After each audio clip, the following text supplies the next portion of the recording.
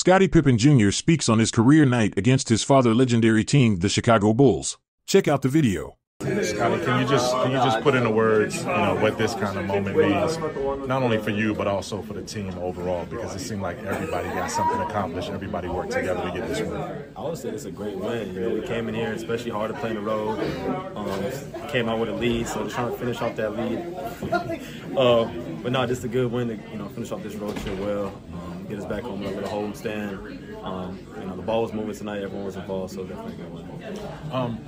When you have it going like that, what does that feel? What is that feeling like? I mean, it looked like you were back at Vanderbilt, just dictating on both ends of the floor. You had your defense there, but obviously the offense was working too. It feels good. I feel like I was getting my teammates involved, and that kind of just helped get my offensive game going because, if they were helping, I was making the right reads, and I just felt like I had a good all-around game.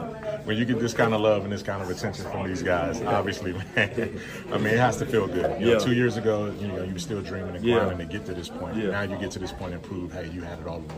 Yeah, I think it's still just a dream come true. It's crazy to say I put 30 and 10 up in a gym where my dad had played. I still can't really put it into words.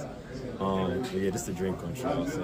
And this comes right after the triple-double he was there for in Memphis. Then you come back with a career high in the building where he played too. Just reiterate that one more time, man, what that means to you and your family. It means everything to me and my family. I talked to my dad tonight about coming here and playing. He knew it's a dream for me to go here and play. I got a lot of family here in town, so he just told me to go out there and just kill. So that's what I try to do. For this team to put together this kind of effort collectively like this, does this pretty much epitomize what you guys have been working on since day one of training camp? Definitely. I think you can see it every game how much we get much better at it. I mean, we got a couple guys down, but any guy that steps up and takes the lead. I mean, Scottie obviously got 30 and 10 tonight. I think it just shows how our offense works when we're all working together. 8 players in double figures, 38 assists. You shot 54% from the field. Can you just sort of describe what that rhythm feels like when you guys are all sharing that and everyone's eating?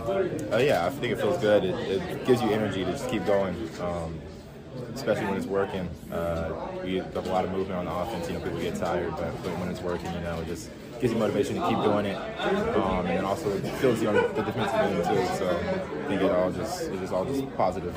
And lastly, I mean, your confidence never wavered, but for you to have a game like this, career high 28 points, what does it do to sort of validate the work that you've been putting in? Yeah, I think it's just sticking with it. Have ups and downs in games. Just making sure that I just keep the same effort on the defensive end, and just knowing it's going to come on the offensive end. Some of the guys, the way you guys did from the very beginning of this game, how important was that in terms of coming out? You got 2 quick baskets in the paint, and that pretty much dictated what you guys were able to do. Exactly. I mean, that's my job, coming out starting, just to come out, help the other guys set the tone, come out, run, pace, play hard. How much can a win like this, building on what you guys did against Philadelphia, kind of carry you guys forward and move forward? I think it's huge. I mean, every game is huge. Every win is huge for us. We got some games here coming up that we can win, like all of them. So I think it's a good time to get on a little run right here. Cool.